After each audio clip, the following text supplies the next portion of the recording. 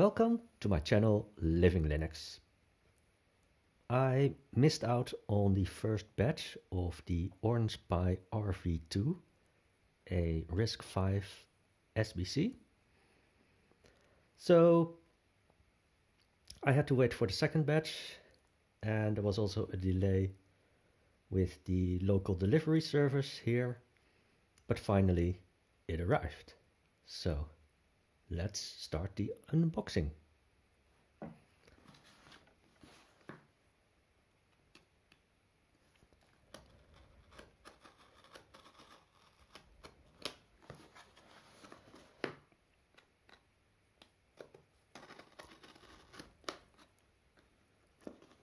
And by the way, I bought this with my own money. This is not from a sponsor.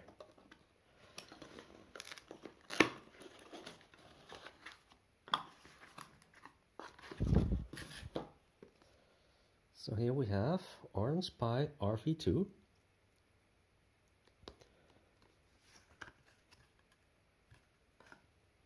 And it should be the 8GB model.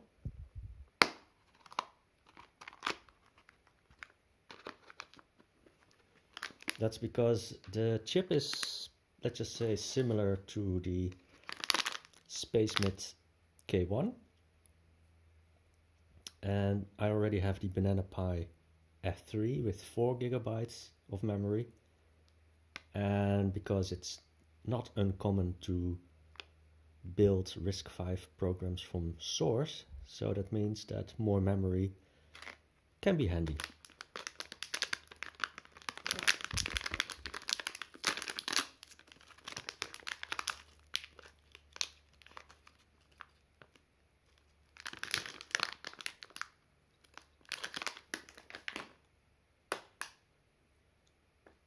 Okay, so it comes with an antenna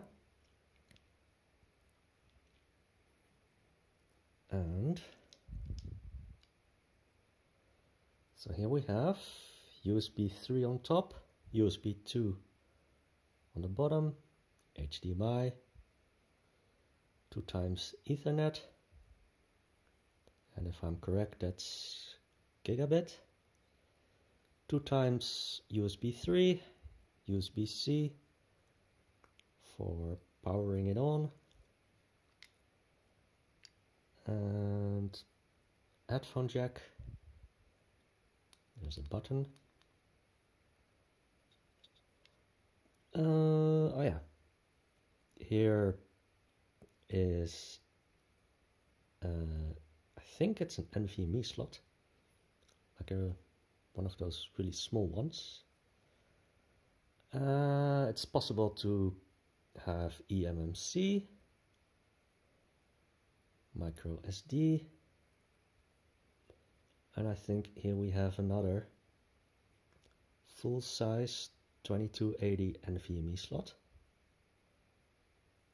Well, I never work with MIPI or DSI, so not really sure what that is, but I'll put a link in the description of the video where you can look up all the details that I do not mention.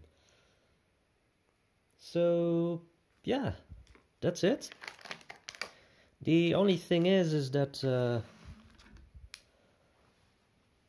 I asked them on AliExpress if they have a case for it, and they said they don't.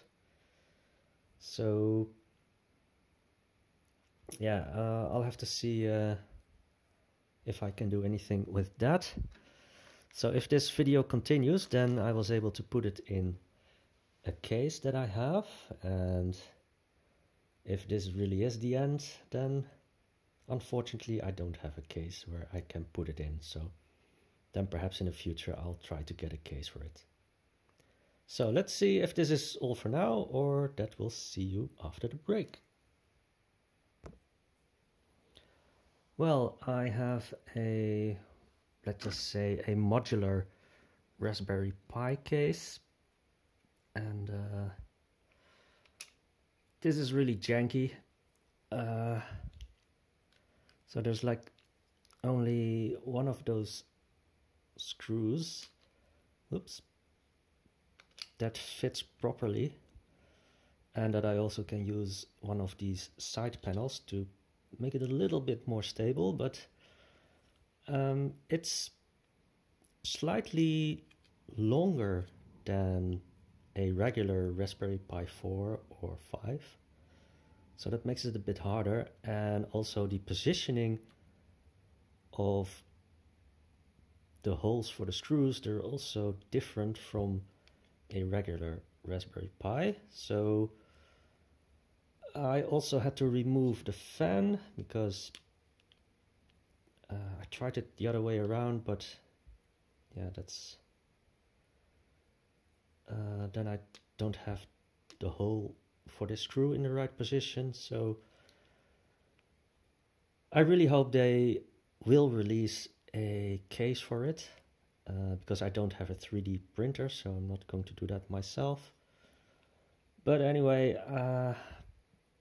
I guess this will have to do for now. It's really ugly, but it's better than nothing, I guess. So this only works, let's just say, if you have a modular Raspberry Pi case where you can take out those side panels. And yep, this really is all for now. And I'm going to play with the Ubuntu image that they released for it. So hope to see you to show you that in the next video.